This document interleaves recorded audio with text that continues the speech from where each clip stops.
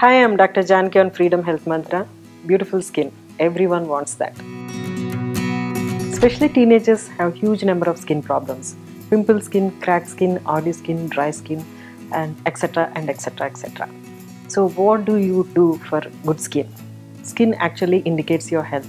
A beautiful skin, a healthy skin, a pink skin is a healthy skin. So 3 important foods for good skin. Number 1 is omega fatty acids.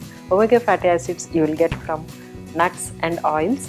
And second is bright colored fruits and vegetables. And third one is plenty of fruits, which means soups, juices, buttermilk, coconut water.